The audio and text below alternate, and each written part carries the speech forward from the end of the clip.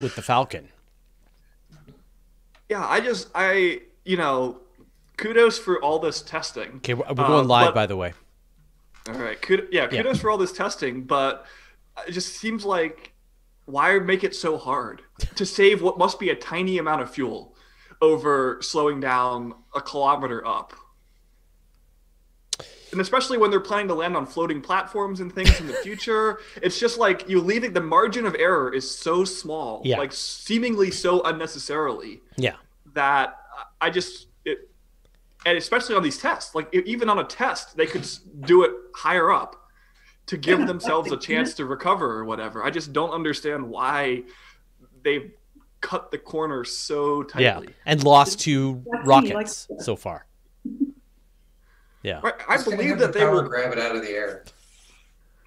Yeah, I believe that they will succeed, and maybe they will succeed 99% of the time. But when it goes bad, it's going to go bad so fast. Yeah.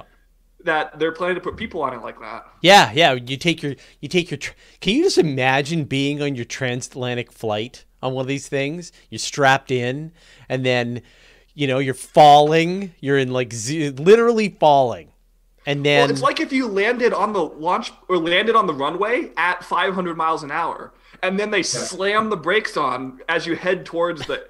The end of the runway. Yeah. It's just, that would be a stupid way to design a plane. I will never. It seems like a stupid way to design I a will rocket. never take a Starship Although I have flight. flown on flights that were piloted by Navy pilots, and they seem to like to do that. You're landing on the carrier, and it's all or nothing.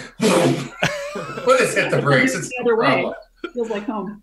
Yeah. No, I won't do it. I can't even just imagine. Right, you've got the flight, the parabolic flight, and so you're some level of feeling weightless, and then you're falling through the atmosphere and feeling the buffeting of the wind, and then at that last minute the rocket wrenches itself around and you land. Right. And it's just so undignified to die on your back. It's like if it doesn't turn around, you're oriented on your back to start with. Yeah. Yeah, it's a big ask to get anywhere in the world in 45 minutes. I don't know. That's a tough one. Well, given the stocks are, they like the idea of the rich people taking the flights. Yeah. Take your flights. All right, I'm going to say hi to some people. Hello to... Wait, what? Hold on.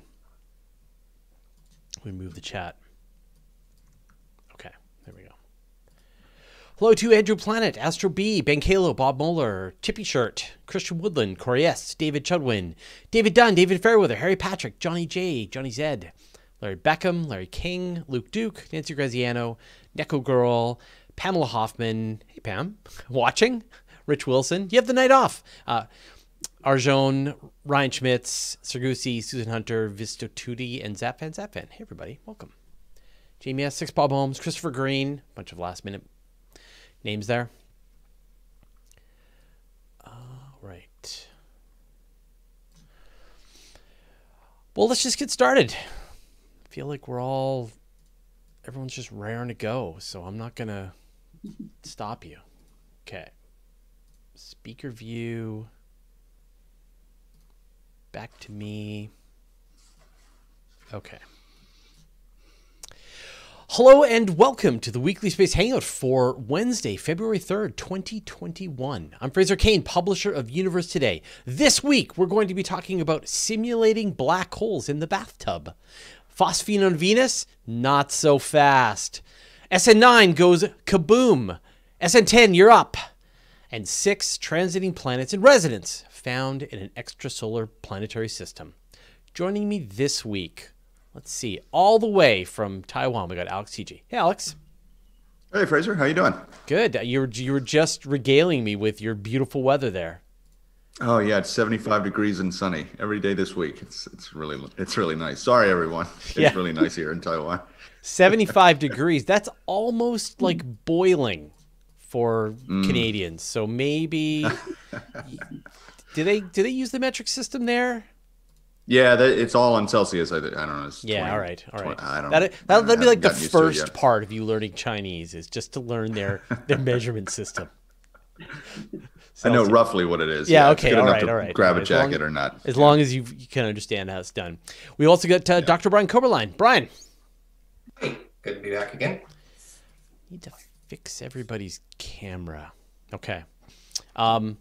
The show is set for Pamela's camera, and she's like sitting on a couch usually, like when we're doing astronomy cast. Like, it's a totally different setup, and I have to like fix it every time so anyway, you guys have no idea what I'm talking about. I'm just babbling. And we've got Dr. Morgan Renberg. Hey, Morgan. It is also in the 70s here in Texas. Yeah. So sorry for all you under a blizzard. Sorry, Brian. Yeah. Yeah, I just have to dig out snow. Oh yeah. All right. So before we get on with our very special guest, I want to give a brief shout out to our good friends at the Weekly Space Hangout crew. They are our friends. They are our fans. They really are executive producers. And once again, they have organized a guest for us today. I had no part in it. None of my co-hosts had any part in it. It's all the Weekly Space Hangout crew. So if you want to be really an executive producer in the space media landscape, you should join the Weekly Space Hangout crew. They are an incredible community, good friends to have. They'll keep you sane during our annual hiatus, our annual summer hiatus, and they'll put you in contact with all of the astronomers and astronauts you could ever want to talk to. So go to wshcrew.space and they will hook you up. All right, let's get on with this week's guest. We have Dr. Jani Radebaugh, right? Yes. All right. Welcome to the Weekly Space Hangout. Thank you. I'm so excited to be here. We're excited to have you. So why don't you tell people who you are and what you do? I am a planetary scientist, and I'm also a professor in geological sciences at Brigham Young University in Utah, where we want some of your snow from the East Coast. Send it, please. You guys get plenty of snow. We're okay. We're Yeah. we're hoping right now because it's not as good as it's been, but we've gotten a little bit the last week, so that's good. Yeah. And you are involved in the Dragonfly team. Yes. I don't know, many of you have probably heard of the Dragonfly mission. This is a rotorcraft lander for Titan. Oh, we've heard of it. Science team. Okay, good. Yeah. So what role do you play on the project? Well, a science team is, it kind of depends on the size of the mission. Ours is pretty big because it's New Frontiers. So it's kind of the mid-range class of NASA missions, $1 billion. And so there's something like 20 or 30 of us who are science team members, all of us with various specialties who basically contribute to the preparation of the mission and also the analysis of the data when it gets back, kind of deciding where to land and what to look at and what's possible to do and what's important to do in order to answer our science questions. And we also helped develop those all important science questions. The public doesn't see that. They see, oh, there's a mission, but you've had to very carefully, propose to NASA that you have something worth doing and that you can do it. How often do you just sit stunned at the fact that you're sending a nuclear powered quadcopter, I guess it's like octocopter, yeah, to Titan? I mean, from the very beginning, I've just been totally blown away by this idea. My friend Jason Barnes, who's a deputy principal investigator, called me up one day and he said, "Hey, I've got this idea. I think we should, and I honestly got chills sitting there in my desk and just thought, this is so good. Like, please, somebody, please pick this up. It's so good. And Johns Hopkins University Applied Physics Laboratory did pick it up. And, and we usually, it's really hard. You have to run it through reviews a few times. You got to fail and you got to just work on picking yourself up and submitting the idea. But we got it the first time around. And I mean, when we got down to just 2 finalists, I thought, oh my gosh, we might have a chance at this. And then it happened. And I'm still pinching myself. I can't believe it. Because I'm pretty sure there's like a filter at NASA where if the idea is too cool, they just reject it outright. I know, it really seems like that because there's so much around safety. Like, it's got to get there and succeed. Yeah. And so you have these great ideas and balsa wood ball that impacts this, and it just won't work. But we were sitting on this cusp of, not only is it cool, but we think we can prove that it works. Right. And our drone technology had gotten to a point where we're doing remote drone activity all over the world all the time. And so that's ready.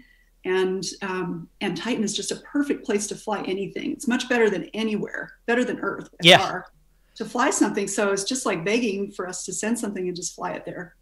Yeah, it feels like, you make your proposal and then someone at NASA goes, yeah, but we do have this like old Viking chassis that we could use, that we could send.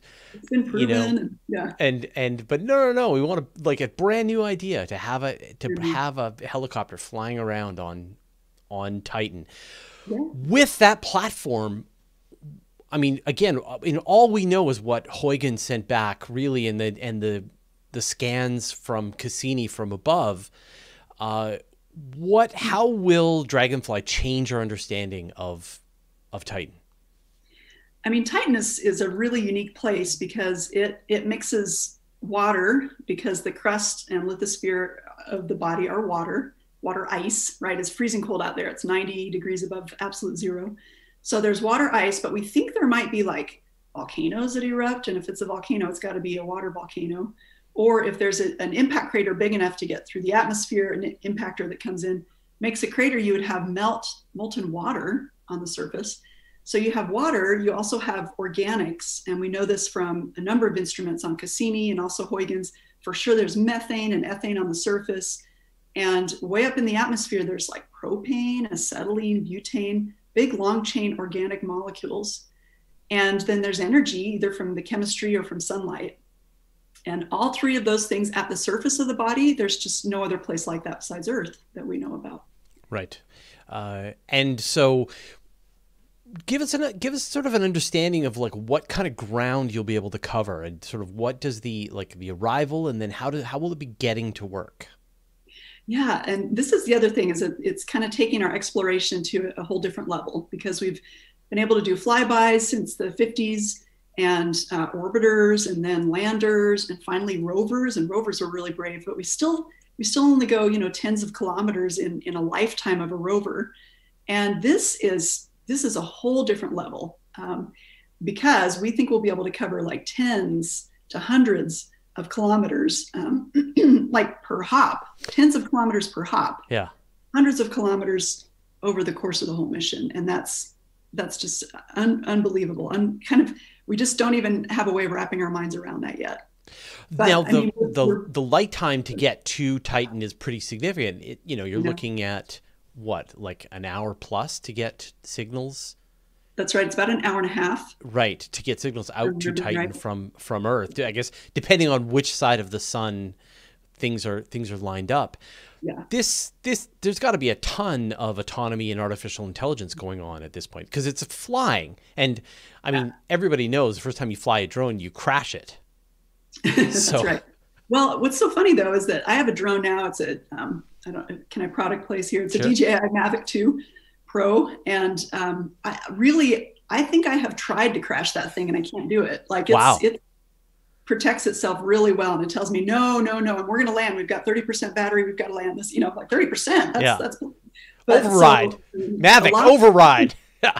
A lot of the autonomy now is really, really good, and not only that, we have a really cool leapfrog technology that we're going to use, where you fly over. The first landing is going to be a little bit difficult because you have to land. You have to fly over somewhere, decide, and then land. But after that, we'll have a safe spot. We go to the next place, fly over it, reconnaissance it, come back. And we have, like days, weeks of Earth time to be able to analyze that and process all the elevation and the location and the ruggedness and everything to high precision. And then we just say, go here, you'll be safe there.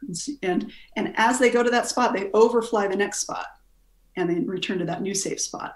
So it's really pretty robust in terms of safety. Right. How, a couple of people are asking in the chat just about simulating it. How do you go about simulating a much thicker atmosphere and a much lower gravity here on Earth to test? Well, for one thing, to test. We're you can do all the math and you can kind of come up with the equations, and that's what was used for the initial round. But there's a wind tunnel built at Johns Hopkins that's going to simulate these environments, and that's ready. And I think they're putting some some elements in there right now and testing it. So some things are even starting to be built at this point, which is pretty cool. Oh, that sort of led into my next question. What is the state of the construction? Because again, I sort of feel like it could be that NASA's just pranking you, and I know they're just at some point they're just going to go, "Oh, you really thought that we were going to let you fly an awesome helicopter on Titan? Come on, no." Yeah. So I should say these have to be just engineering models right now that are being built. NASA has to say, okay, you've passed this threshold. Go ahead and actually cut metal, the metal that's going to fly out to outer space. And so there are these kind of like little test systems that are put together, and designs are being implemented. There's still a lot of tweaking that can happen because we actually don't launch until 2027.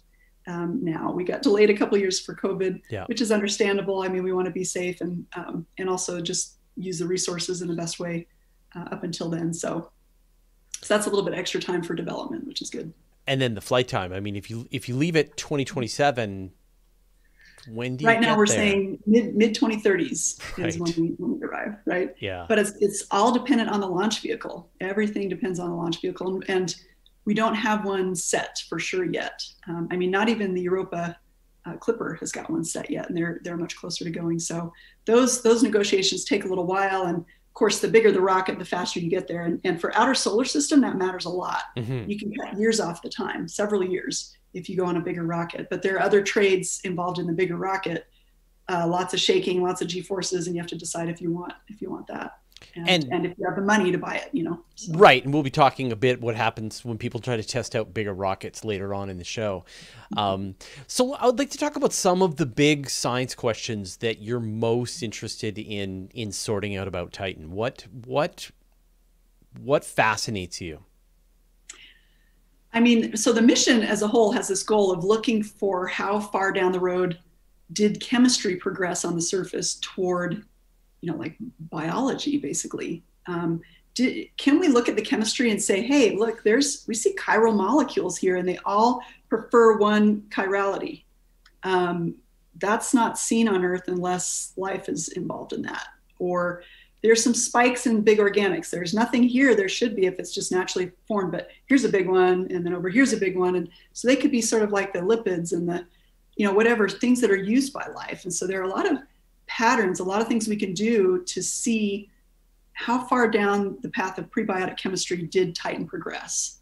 And, like we do want to ask the question, can we see evidence of life? But, that's a pie in the sky. So in the meantime, we say, what does chemistry do? And that kind of tells us about early Earth to some degree, right?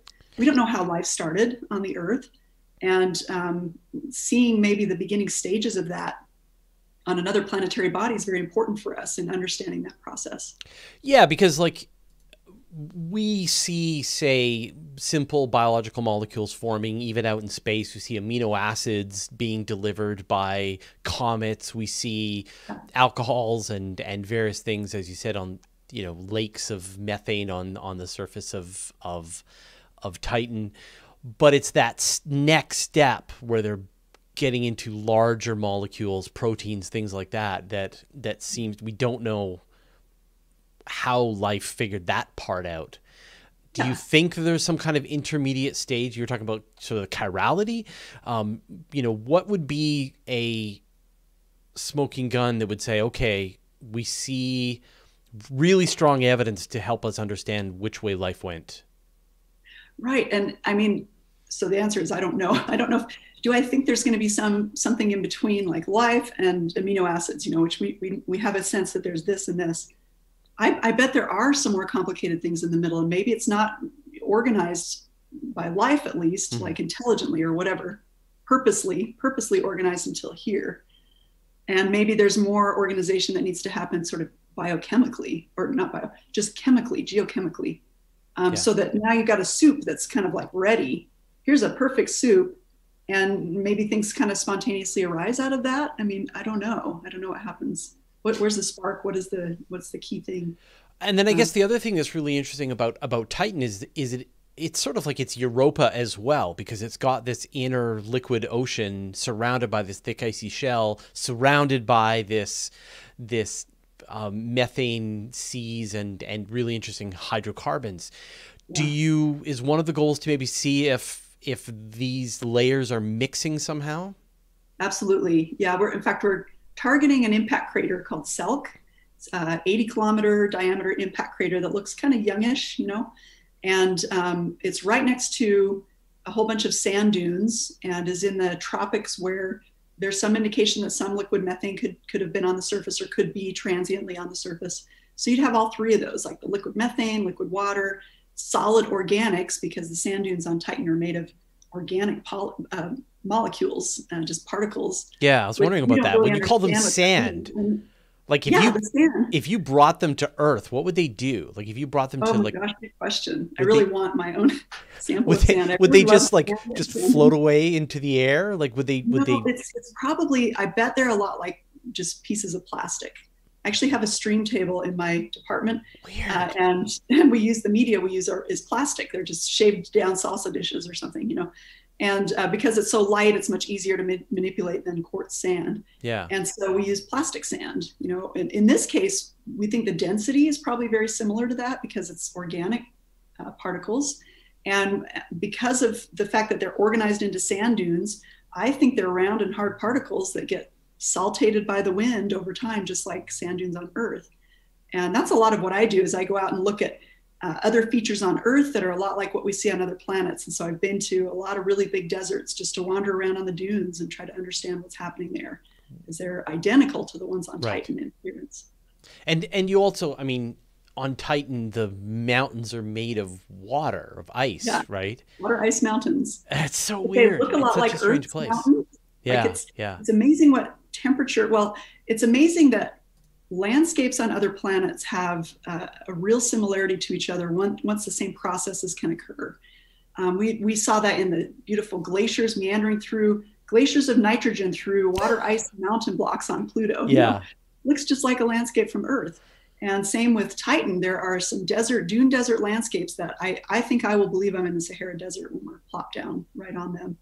And this sort of, I don't know, uniformity of process I think is very interesting. And I don't think we would have expected it until we saw it. And we have to go see it with spacecraft. I mean, like just everything shifted over one state. Like it's like here on Earth, water is the liquid, but on Titan, water is the mountain, and on Pluto, and here, you know, methane is a gas, and on Titan, methane is a liquid, and then over on Pluto, it's a glacier. Like it's just funny how they find the niche, right? Something finds the niche, right, and fills that role, right? And yet the behavior is the same: bigger, small, different temperatures. Yeah, it's so interesting. Now, you're not going anywhere near the lakes. That's right. So there are a couple of reasons for that. One is we need to be able to communicate directly with Earth. We don't have an orbiting spacecraft. So we've got this antenna that's got to be able to point to Earth. And once you get up to the poles, it's just too hard to do that. And they're pretty far away. I mean, even though we can fly hundreds of kilometers, we still need to go 1,000 kilometers to get to the poles. So, so we won't go near the lakes. But, you know, if I had to bet, I would bet we'll find swamps or ponds of liquid methane. Yeah, I think they'll be present. I think there's going to be, like you say, you know, enough diversity of landscape, especially over that distance. And again, we just haven't grasped that. We've been used to, you know, a little Gale crater or a little, you know, as much as those rovers have been able to do in those landscapes, we can go to many craters. We can go to, you know, several. We can go to this. We can even exit that climate zone to some degree and go just a little bit north or south away from the exact equator and see what we see. I got a great question from the audience from Arjone. What season will it be when it gets there? Will it experience multiple seasons on Titan? So I don't think we know exactly what season it's going to be. I'm going to have to look again at what the 2030s are. So that's incorrect. I think we probably do know what the mid-2030s season is for Titan. Somebody has done the math. Yeah. Yeah. And one of you might figure this out before in the chat. But then our plan is to operate, I mean, you know, the threshold mission is something like 90 days, but our baseline that we're working towards seriously is 3 years. Right. And you know, that RTG will give you 20 years if you treat it I know, and a lot of it just depends on our radioactive battery, really, our power source, our radioactive power source that charges up the battery. As long as that can last and deliver enough heat to the instruments inside that need to be, the portions that need to be kept warm, then should just be able to continue to operate. And so then we'll continue to go farther and farther away from at least that crater, not too far north or south, but in that equatorial region. Right. And so really it's a communications issue for you. So I guess bringing a submarine as a tag-along mission like Ingenuity flying with Perseverance, maybe that's a little too awesome. That's fun. That's really awesome. Yeah. I don't know, like maybe it should ride along and just that's what I'm thinking. Yeah, just deploy it and then itself. let it swim around and maybe somehow, transfer it. You have to add an orbiter. Anyway, they can figure it out. So NASA Glenn is working on experiments with submarines for Titan. Yeah, no, I know. Pretty cool. So I mean, it's definitely a viable future exploration technique. Yeah, absolutely fantastic. Well, if people want to track your progress, watch what you're doing, learn more about the mission and you, where should they go? You can just Google Dragonfly. Now it's starting to be one of the first things that pops up under a Google, but you can do Dragonfly mission, and that takes you right to the Johns Hopkins University website for Dragonfly. There's a lot of good information there and videos. And I post things once in a while. I'm on Facebook publicly, and also Jani Rad on Twitter and Instagram. Perfect. Well, thank you so much for joining us on the Weekly Space Hangout. We're super excited. Definitely let us know when you're on your way. Yes, so happy to be here. Thank you. All right. Thanks a lot. Bye. All right, let's move on to the news portion of this week. Morgan, let's talk about the dragon in the room. Let's talk about the SN9 test. It went boom. Yeah, I think what was striking about SN9 is how similar it was to SN8, where we had this basically perfect liftoff. Although I have to say, in this test phase, the rocket is incredibly slow to get off the launch pad. It did seem a little slower to get off the launch pad this time, didn't it? It only had 2 engines, I think, this time. Didn't it have 3 No, engines they went last with all time? 3, and then you heard them shutting them down one at a time as they went up to the top of their height. Yeah, so it seemed really slow, but it got off the ground fine. It went up to 10 kilometers. It kind of hovered there for a short while, and then it began descending and then kind of doing this belly flop maneuver that we've kind of become familiar with. And it rides that belly flop basically all the way down. And then at seemingly the last possible moment, it tries to relight the engines and rotate back up. And basically all of those steps happened successfully again right until the end. And in this case, in SN9's case, they reignited the engines, and then one of them seemingly went off. It lit for a second and then went back off. And some people saw what they thought was debris coming off the engine after the failed relight. And so the one remaining engine kind of didn't have anything balancing against it, and it kind of over-rotated the lander. And so instead of not rotating enough, like we saw in SN8, this one rotated too much and hits the ground and kablooey. Yeah. And I mean, it seemingly from external eyes, SpaceX seemed very confident going into this because they didn't bother to like clear the area. Like their next prototype is sort of in the blast radius of SN9. And if they really weren't that confident, you think they probably would have been a little bit more careful with that. And so this certainly seems like a different failure than what we saw in SN8, which is good in one sense, but also not so good because lighting and turning on and off the engines was kind of something that we thought that had sort of been tested and understood. And I'm sure they're kind of scratching their heads about that one. Yeah. And Fraser, we were talking before the show kind of about this maneuver because I think these two tests failing in basically the same way illustrates sort of an uncertainty that I have about this, which is that they wait till the very last second to sort of turn the engines back on and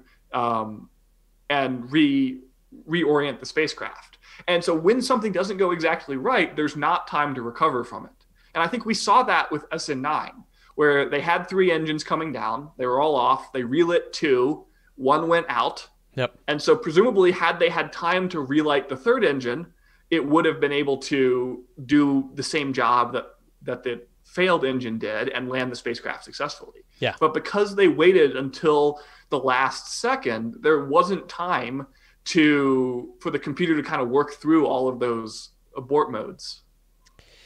Yeah, but I mean, computers think fast. So it seems unreasonable to me that the computer didn't have time to work through the abort modes. Well, yes, I didn't mean that like it couldn't iterate through them, but turning the next engine on takes some time, even if that is like, a 1/10 of a second. A 1/10 of a second, yeah. When you're plummeting down. Yeah. And so, I mean, you're wondering, I know you're wondering, like, why don't they just perform the flip a kilometer up and then decelerate nicely into the landing? They've demonstrated that they do that.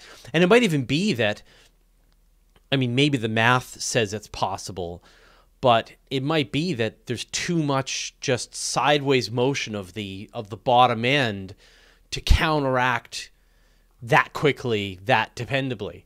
And so, I mean, I don't know whether they were just like showboating.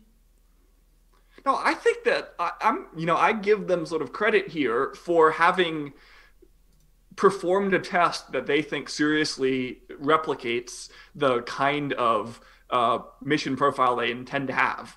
Otherwise the test is not nearly as valuable. I'm curious. I would be curious to know why they have chosen the mission profile they did, because you might be totally right that a kilometer up is not like external forces are not compatible with this kind of maneuver. But that's a choice that they made. Yeah. They could have designed the overall lander in a different way to accommodate a less last second maneuver. And seemingly that's not the direction they've gone, at least initially. Right. When you look at say a Dragon and it'll be the same thing with the Super Heavy, it's the standard cylindrical rocket, and then it's got the grid fins that are up at the top that are sort of controlling the descent and orienting it to its proper landing. But Starship doesn't have those. So it can't descend vertically and control itself in the way that it does with the way that the Falcon does with the grid fins. It's got the gimbaling engines, which is great. But they don't have the same kind of stability descending that the other one does. So I think that's the problem, is that it's just a fundamentally different plan. And this is how they have to do it. They have to fall, and then just before they crash, they have to kick out that bottom and then land. And yeah, it was you saw SN10 nervously sitting on the launch pad right beside it, getting its Raptors installed, ready to go. Yeah, they haven't said much publicly at this point about what went wrong with the Raptor that seemingly was the source of the failure. If they're proceeding to install Raptors, they must be at least reasonably confident that it's not something that's sort of a systemic problem that they'd want to address before they did that. And in some sense, the fact that they failed for a different reason is progress, because they've found and ameliorated at least one possible failure mode. Yeah. And looking at how many rockets they have, or how many starships they have sort of in various stages of construction, I mean, nothing's sort of wrong with this process. And in some ways, the fact that we're sort of so seriously debating the design choices is indicative of how successful the program has been to this point, where, we're not asking at this point whether the Raptor engine works. And we're not asking at this point whether the rocket is vibrationally sturdy as it goes up. All of those thresholds have been passed. Yeah. And we're down to what we know was the hardest one. No, for Falcon 9. Oh, this is the second hardest problem for this. What do you think the hardest problem is? Re-entering the Earth's atmosphere at orbital velocity. Right. I guess that's not something that they're not at the point of testing that yet. No. Of the things they're testing, yeah, they've sort of done the easy ones. This is the hard one, and the one that we know is a challenge for Falcon 9. Yeah. And I look forward to seeing them try again. Yeah, I mean, I think they're going to nail this. They will figure this out, and this thing will be landing.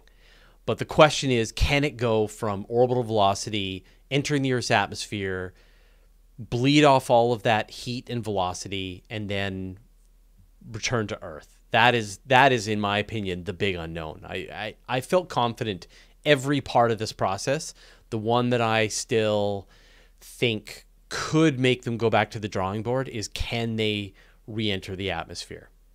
I guess I'm not so worried about that, because that's the kind of thing that you can model with computers like pretty effectively. These sort of micro controls at the last second of landing have this sort of mechanical connection to them that is, I think, harder to sort of understand in advance.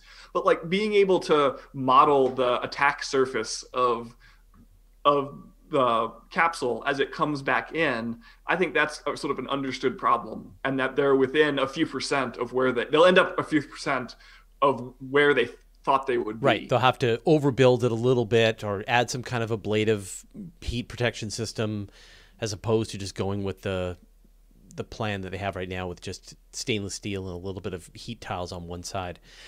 Yeah, we'll see. Do we know when SN10 is due for its maiden voyage?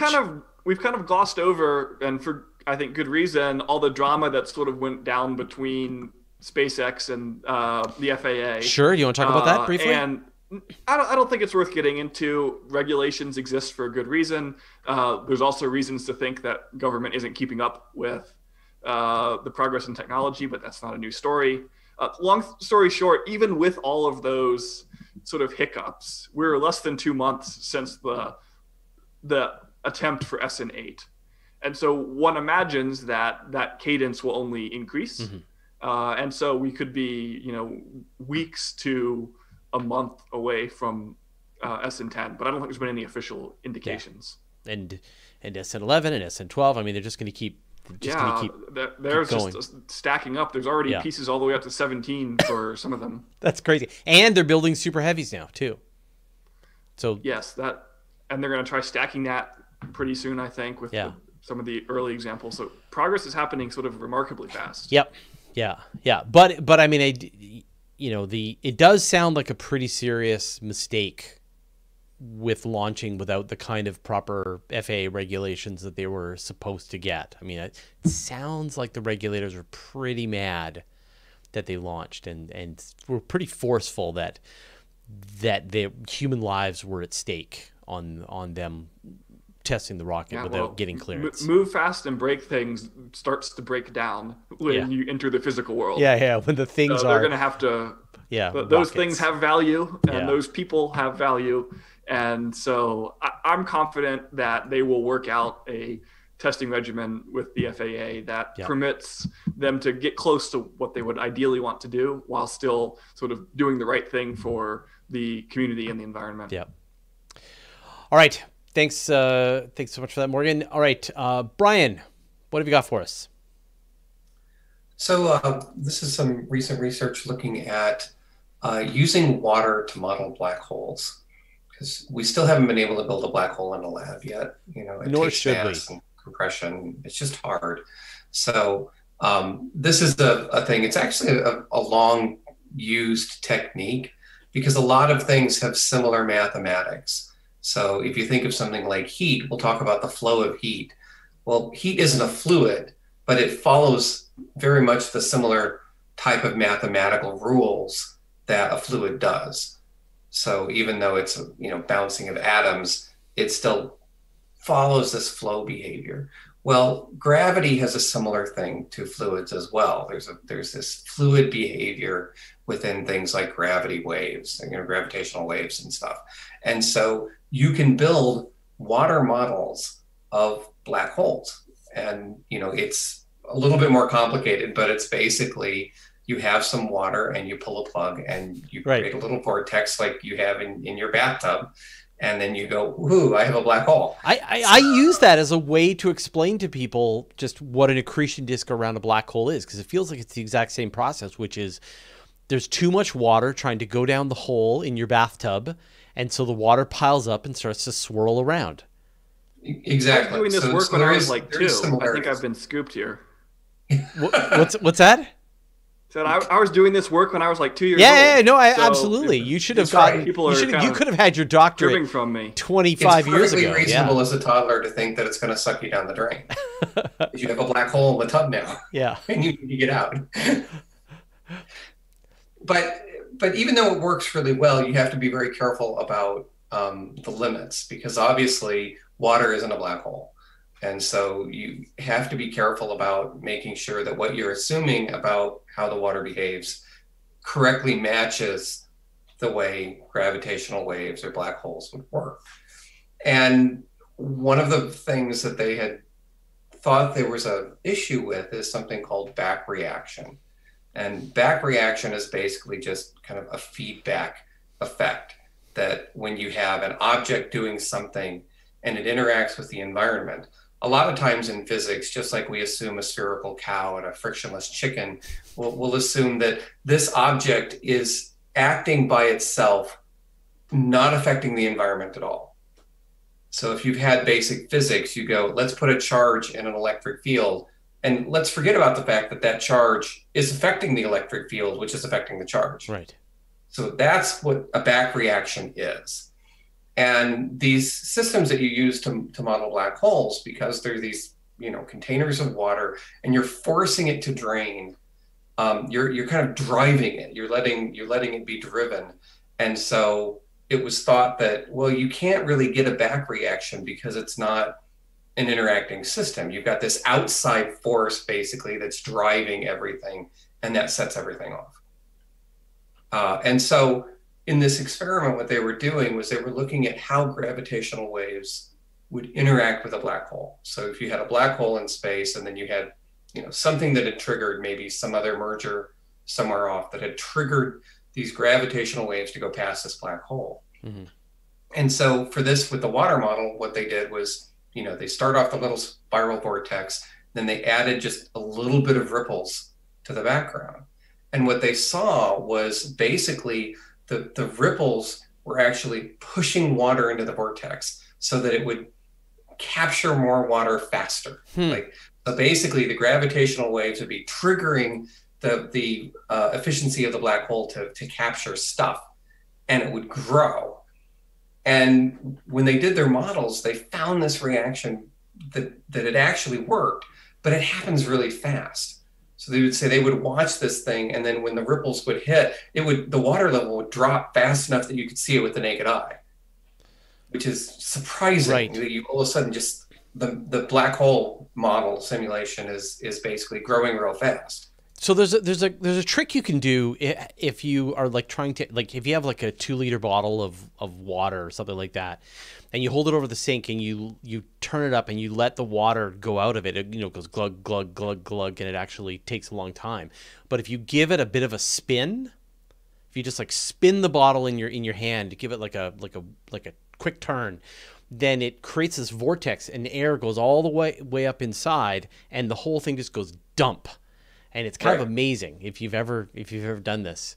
So I can see how ripples, you can sort of change the environment around the vortex, and that will increase the velocity of water that is escaping the bathtub.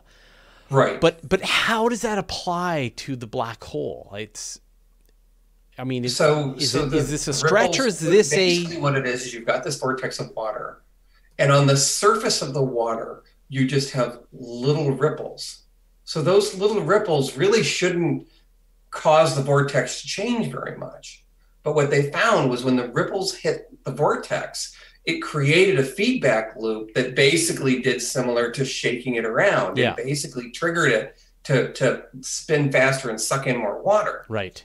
So this little perturbation was enough to cause a big reaction. Right. So then that's the thing that was surprising. Is it possible that this somehow plays into the the question about how black holes got so big so early. If we're looking at like black holes growing in a very specific way, but maybe you had gravitational waves early on that were triggering all over the place, maybe they could be encouraging black holes to accrete more quickly. Yeah, you certainly could. And this article doesn't specifically address that. But this type of thing where you'd have kind of the gravitational waves interacting with a black hole would be much more common in the early universe when things were closer together. So it's certainly something that could kind of trigger these supermassive black holes to form. Mm-hmm. But it also says something about the limits of the model, because in most of these models, you're assuming a kind of static background. And what this has shown is that not only can you see a back reaction effect, but you have to be even more careful that you can't necessarily ignore the background, that small changes in the background can affect the system. And that means that if you're going to model this stuff with water, you have to be really careful. So if you want to do something with like Hawking radiation, the fact that you're creating ripples could affect incorrectly what right. you're doing if you're not taking it into account. Yeah, and I mean, it's interesting that you say that they were able to see the water level change with the eye, that you could actually see just the ripples going through and the water level right. changing because it was able to draw more water more quickly. It's really fascinating. Thanks, Brian. All right, Alex, what have you got for us? Yeah, so there's this paper came out that's a pretty interesting result. It's got tons of authors on it, over 100 authors. Discovery of a system that was first seen by the TESS spacecraft. They call it TOI-178, TESS Object of Interest 178. 6 planets in this system, and 5 of which are in orbital resonance. So that's when you have sort of an integer ratio of orbital periods. We see this in, for example, the 3 innermost large moons of Jupiter, mm-hmm. Io, Europa, and Ganymedes, and what they call a Laplace resonance, 1 to 2 to 4. And we see this sometimes in other planetary systems, but not all the time. Mm-hmm. What's sort of interesting about these resonant systems is that you can only kind of get this. It's a very fragile sort of arrangement. So you can only get this if they've sort of migrated very gently into their current position, and then they sort of lock into this position. So it can kind of help stability in some cases, but also those things can go very unstable very easily. And so the planetary astronomers, people that study formation of circumstellar disk, protoplanetary disks, we're interested in sort of the formation process of these systems. Alex, can I ask you a question about that? So yes, I wrote about this story for SciShow this week, and I was kind of head scratching the claim that they were making about that this very complicated system is evidence of a kind of a quiet evolution. Mm-hmm. Because in the solar system, resonances are kind of stabilizing forces. And so you see, for example, moons that are in resonance. Well, and Neptune and Pluto are in resonance. And they can actually withstand more than the average amount of trauma in the solar system. So I was kind of surprised that the same thing wouldn't be the case in an exoplanetary system. Yeah, so I'm not a dynamicist. I'll make that caveat. So I don't know if I can answer the question to your satisfaction. But what if we put it in terms of a planet with 6 moons, an exoplanet with 6 moons? Would that make it easier for you? Well, yeah, they're very sort of analogous systems. Actually, I've been working on this recently of kind of looking at the dynamics of multi-moon systems. I was going to mention it later on, but. Yeah, I mean, you're right that in these sort of systems, basically when you hit a resonance, that can have an effect of destabilizing, basically, because then you start kind of, it's almost like pushing the swing. This is sort of the analogy that I've heard before. You push the swing right at the right amount of time, and you keep kind of pumping more energy into the system. If you push the swing at the wrong time, then that's sort of working against each other. So you're right that in some cases it's sort of stabilizing because they're kind of holding each other in a sort of mutual embrace. But in other times, if the arrangement is a little different, you can be pumping energy into the system in a way that's sort of builds up, I suppose, and can ultimately destabilize these systems. Not immediately, but over long periods. So when they say that anyway. that it was a gentle process, just like textbook protoplanetary disk, lumps forming in the disk, planets forming out of those lumps, and then the star clearing out all of the intervening material, and boom, you've got your planets, and then they lock into resonance, and it's all done. Yeah, no so I think wacky migration like we had here. Right. So I think the idea is that there's an interaction with a protoplanetary disk during this migration that damps out the eccentricities of these planets, and that is what allows them to kind of gently find their places in these resonances. But a lot of times that disk dissipates before these eccentricities are damped, and that's how you can kind of be in a resonance, but not in these very low eccentricity orbits. And so does that rule out kind of bonkers migration like we had in the solar system? You know, Uranus and Neptune switching places, Uranus being shoved over on its side, Saturn. Right. For this particular system, anyway, they make the argument that that couldn't have happened, and so they argue that this is sort of a pristine environment for seeing, kind of what was the shape of this circumstellar disk. And it's particularly interesting because these planets are, some of them are, super Earths or mini Neptunes. In other words, some of them are rocky, some of them appear to have a gaseous material. And unlike sort of the expectation that you would have them all kind of getting less and less dense as you go farther out, they're sort of jumbled up one next to each other. So you have some rocky ones, then you have a bigger sort of more gaseous envelope one, and some other rocky ones. It's sort of an unusual in sort of arrangement of planets, if you assume that they have migrated very gently and haven't switched places or anything like that. That's the weird thing about this system, is it both seems like it must have been pretty chaotic, because the planets forming in this order seems, unlikely, but also supposedly had to have evolved very slowly.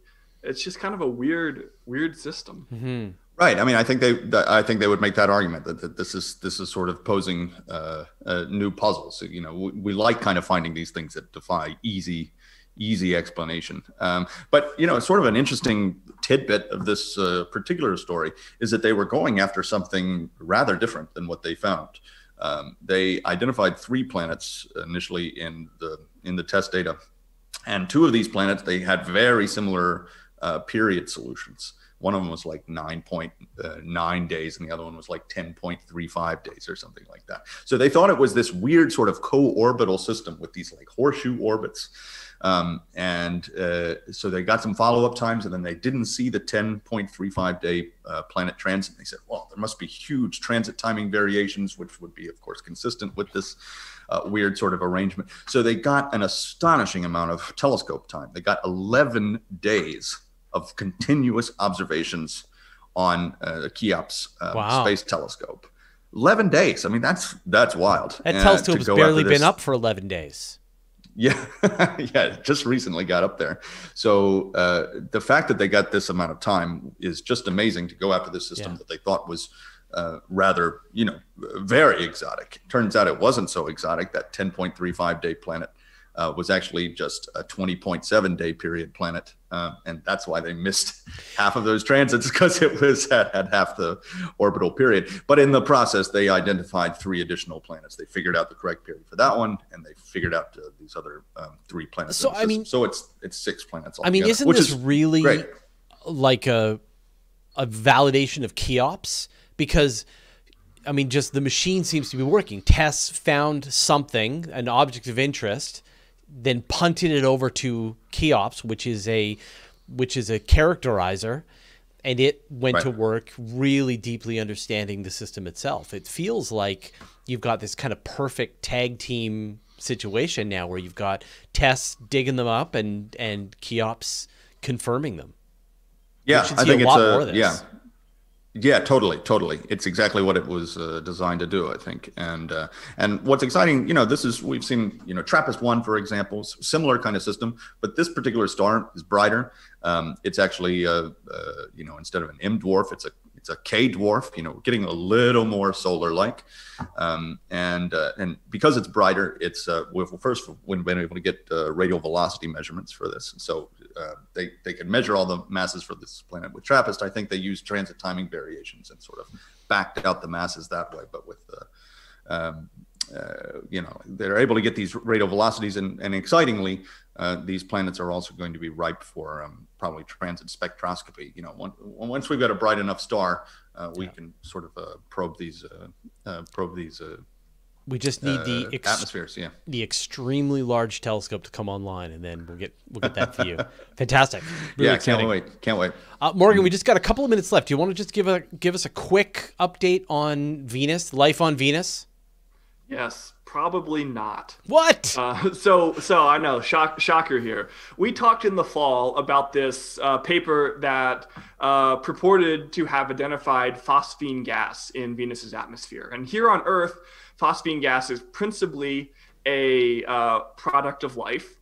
But more importantly, the chemistry of phosphine is such that when it interacts with ultraviolet light from the sun, it gets broken up. And so if you're seeing phosphine gas, you are seeing phosphine gas that was relatively recently produced. So that means that not only is this a biomarker, it's a present day biomarker. So we got really excited about this. Lots of theories about where this could be coming from. But a new paper that came out this past week looks at the exact same data set. They took the data basically that was collected by the original team, and they reanalyzed it to argue that there probably isn't phosphine gas in that observation after all. And I actually really love this paper because I think both the first paper from last year and this one did good science.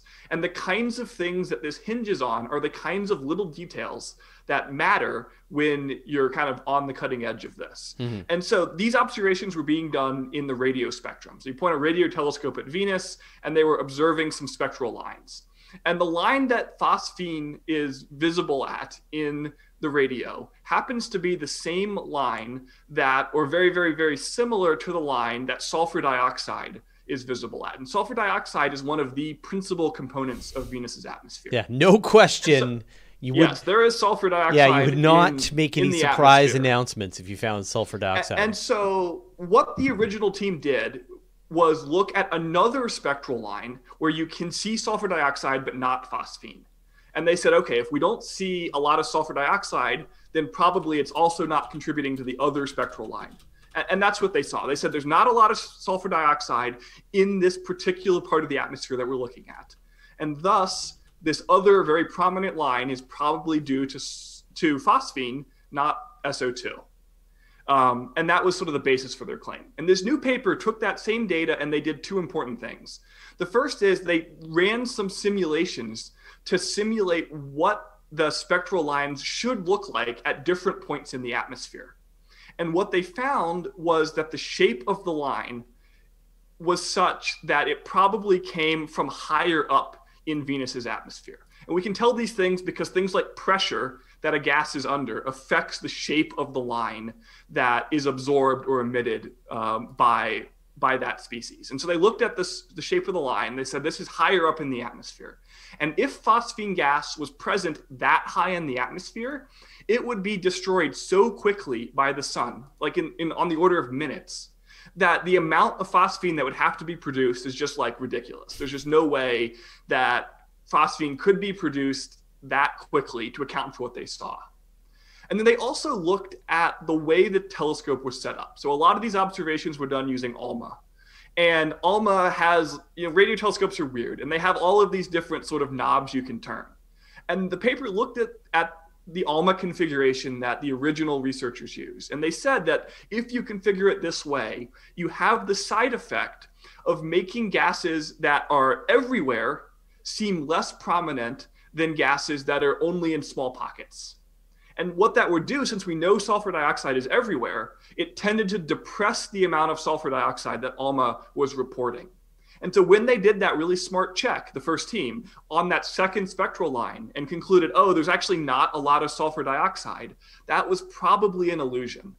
And that would sort of throw off the whole chain of reasoning that led them to claiming phosphine. Right. And so I think that the original team did sort of smart, careful science, and this team went back and used the exact same data set and did smart, careful science. And we now have kind of two interpretations of the same data set, and that means we need more observations. Now, sort of the balance of our belief should go not towards life, because that's kind of the status quo. And so this paper suggests that there's good reason, if you didn't already think so, to think this is not life causing this. Yes. But it also points out that sort of a different kind of observation might help provide a different vector on this problem that would kind of make that clearer.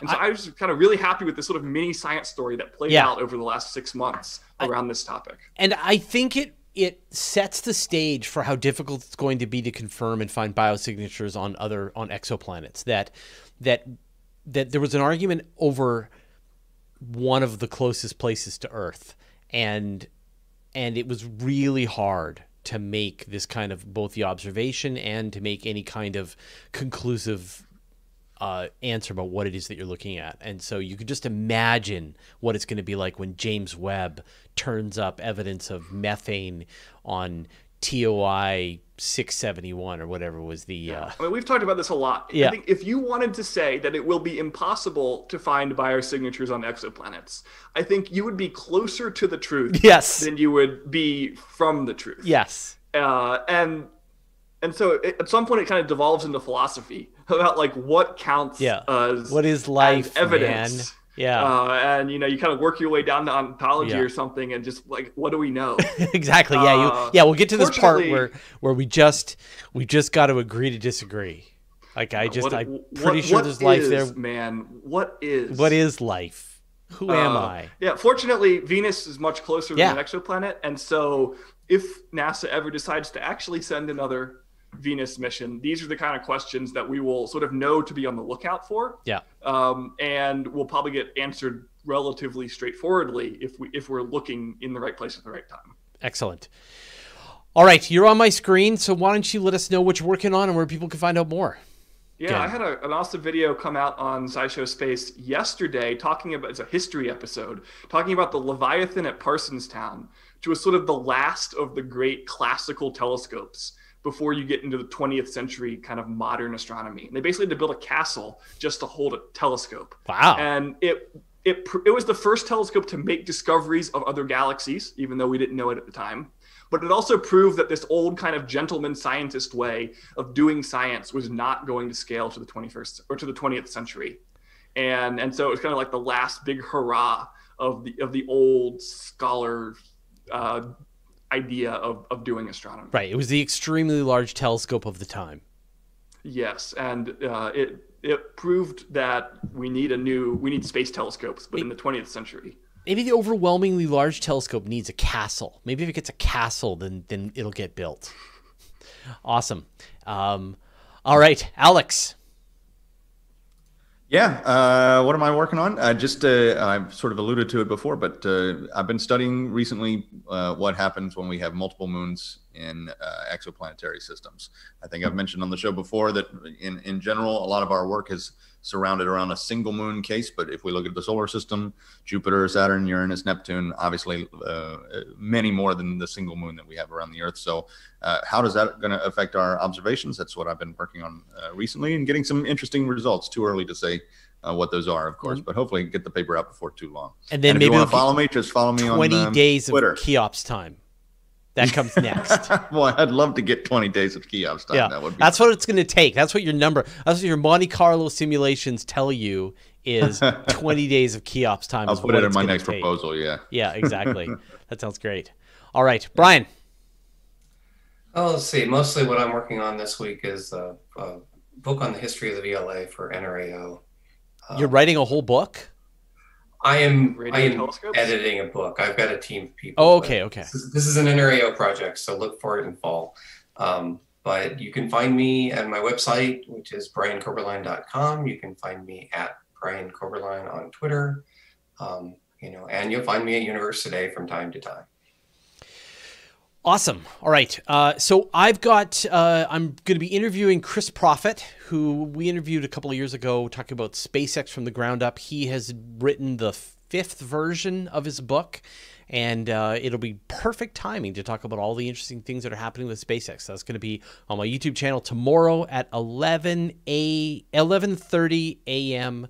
Pacific time. I haven't made the event yet, but I will do that shortly, or tomorrow morning when I get up. So that'll be tomorrow. And then I think I've got some other interviews again next week as well. So lots of good stuff still coming out. And of course, Universe Today on all the things. All right, I'm going to put everybody back on the screen. There you all are. So thank you, everyone, for joining us this week. Thank you to our special guests. Thank you to my co-hosts. Always a pleasure seeing the random collection of human beings I get to hang out with every week. Thanks, of course, special thanks to Nancy Graziano and the rest of the Weekly Space Hangout crew for keeping us all organized and bringing us such excellent guests. What a wonderful guest. So, all right, thanks, everybody, and we will see you all next week.